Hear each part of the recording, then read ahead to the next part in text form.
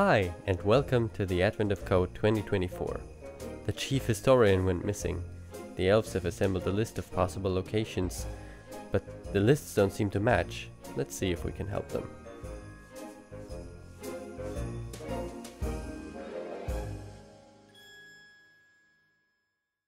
Good morning.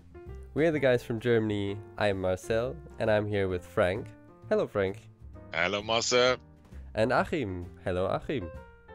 Hello Frank, hello Marcel, hello world! Hello, world. So, it's day one. It's day one and we are presented with a list of data, two values, and for the first part we have to calculate the differences and add them up. So, as usually, we have a parser.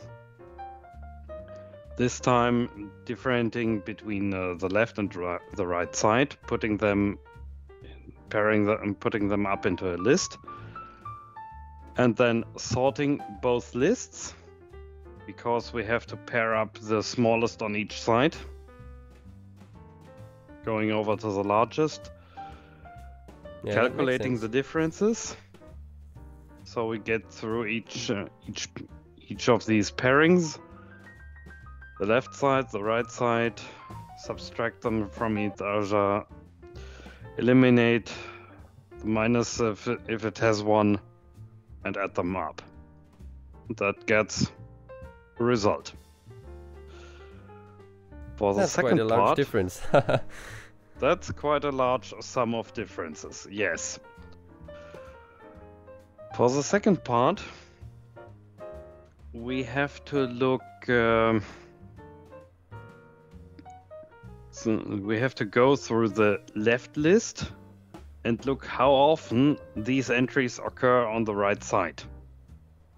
And if we have a given number on the left side multiple times, we have to count it multiple times as well.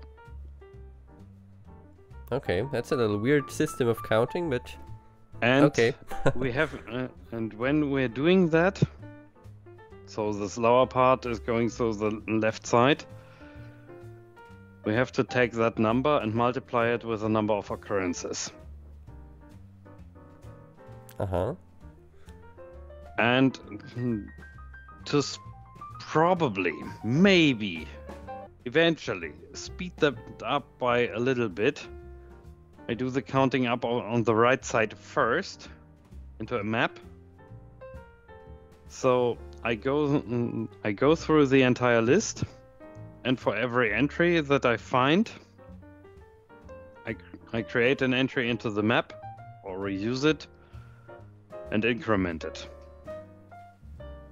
Mm-hmm. So that if a certain value on the left side occurs more than once, I only need to look it up.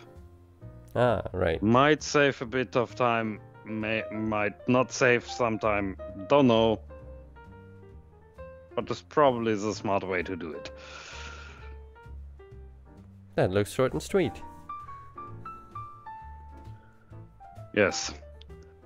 I had some hiccups in that part, so I used the test data from the riddle to run it through.